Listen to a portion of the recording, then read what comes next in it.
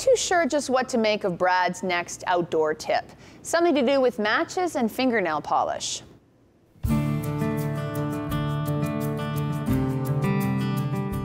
Hi, I'm Brad Fenson with the Alberta Fish and Game Association with your outdoor tip of the week.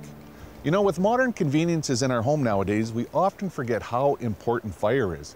It is one of the pillars of survival, and a lot of times we think if we have a lighter, we'll be able to make do, but in wet weather, lighters just aren't going to cut it. Of course, paper matches, you're going to have problems with them if there's any moisture as well. Of course, there are some high-tech devices like this Survival lighter, which will fire up right away and give you instant heat. But I still like matches better because they never run out of butane. I strongly recommend that you go back to the old, reliable, strike anywhere wooden matches. Now to make these even better, what you can do is paint them with nail polish and it'll waterproof them. It's actually quite an easy process. Just find some old nail polish laying around the house and you paint the matches with nice, even, broad strokes and then just set them aside to dry. And what you end up with is perfectly waterproofed matches.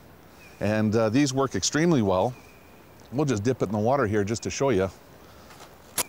They'll strike anywhere, and this could be the difference in saving your life when you're in a critical situation in the great outdoors. And you can always depend on it.